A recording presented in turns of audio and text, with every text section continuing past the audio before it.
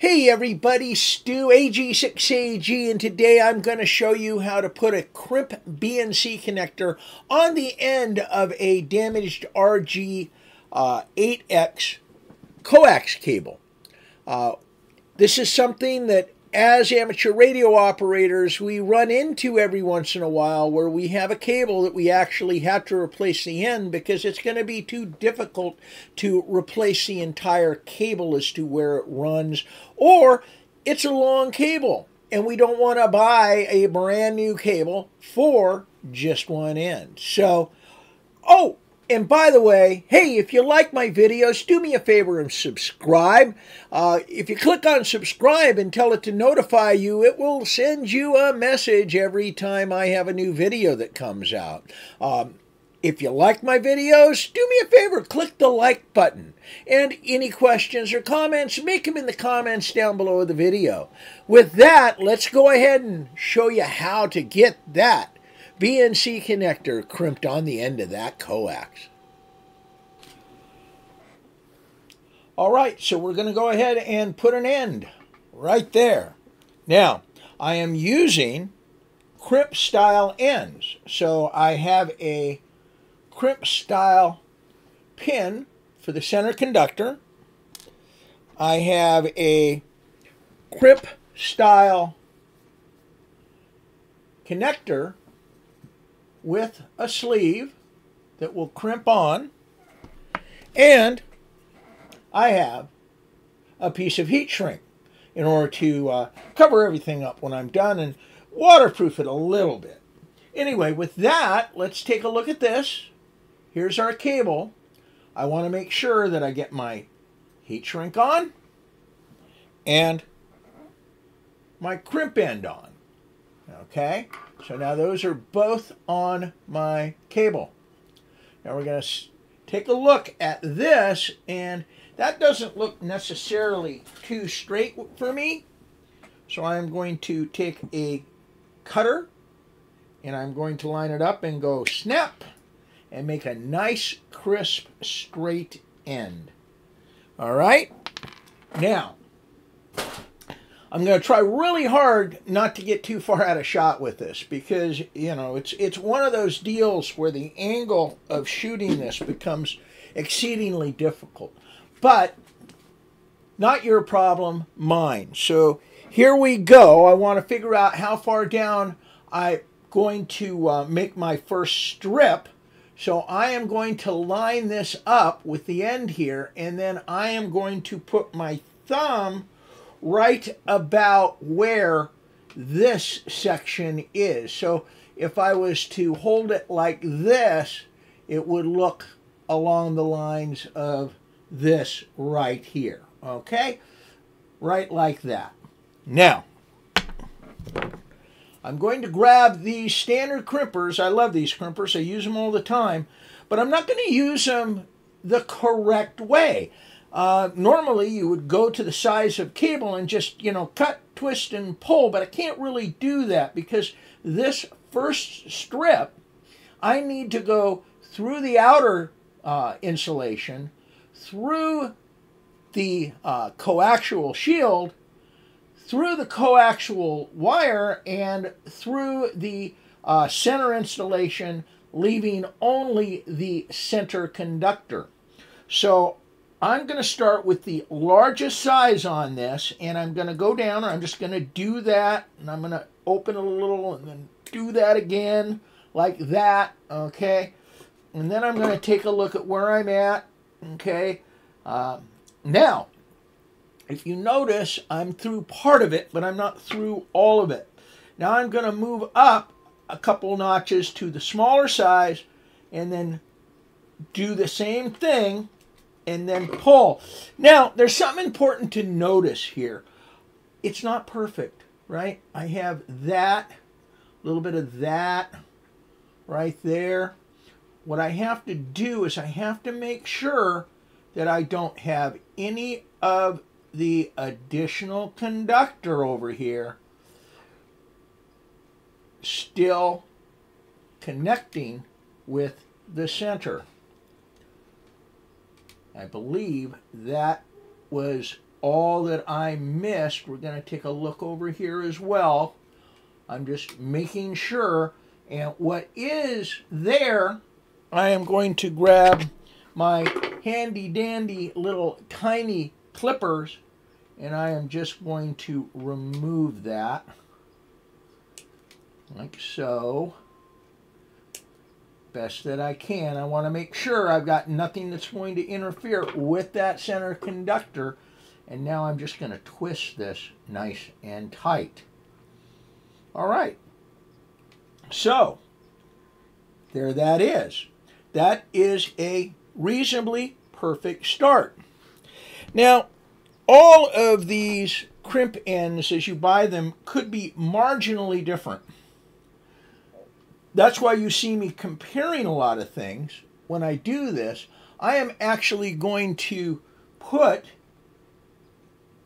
this on here like so, way up at the top like that, and I'm going to put my thumb to where it, nail to where it comes down so I can see the length of that, because that is actually important. Now, what I'm going to do at this point is I am going to say that I need to put that end on right down here at the very end. So I remember I looked at how much it goes in. I am going to take my little cutters here and I am going to cut it to be about the same length. Just like that. Now it's time for me to get this on, and I am going to hold it up kind of high here so I can actually see it. Hopefully you can see it too. And I push it straight down, and now I want to look to make sure that nothing's been pushed out to the other conductor, and it has not. Okay, time to grab my crimper. My crimper is designed specifically for BNC connectors, and you can see that I have a little hole right there that is for this center conductor. So I'm going to open this up. I'm going to place it right there.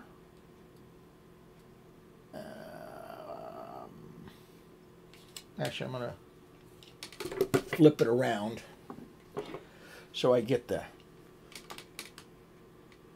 tiny part here. And I'm going to come down to here and crimp it. And there it is, all set to go. Now, I am constantly looking to make sure I didn't goof this up, right? I got to make sure that there is nothing that is going to cross over here. So, we have another strip to make.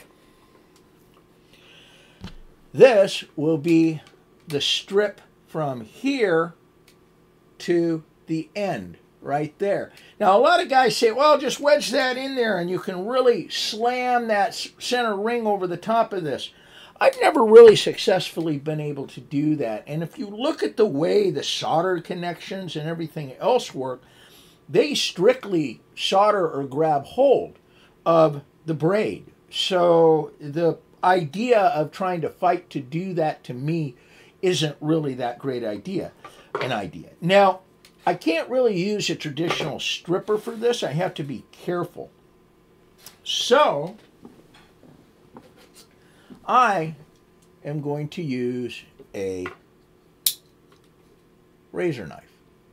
Now, if you're not used to using a razor knife, get used to it, because you're going to use that a lot whenever you're working with coax. It is the easiest and the best way to be able to strip back just the outer layer. But remember, one slip and it's a pretty nasty cut. And they say never cut towards yourself. And here I am with my thumb on top of what I'm cutting. Now, let's see how I did. See, I did pretty well. I have a couple small places there that I can just kind of go like this, right? I can come back here and I can go like this.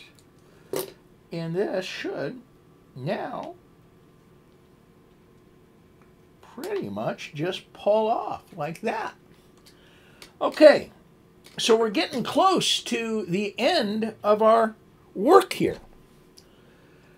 Again, you'll notice I talk about looking to make sure that none of the external wires contact the center conductor.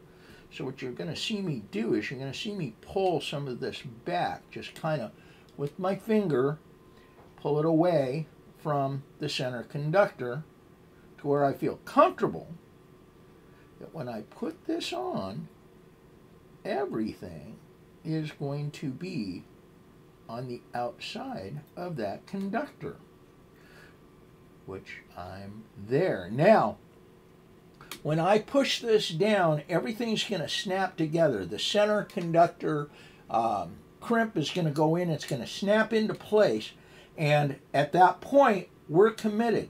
If I go to pull it apart, it might come apart, but it may come apart in a million pieces. So I'm just going to push it straight down, and I hear it snap. There it is, all the way in, right?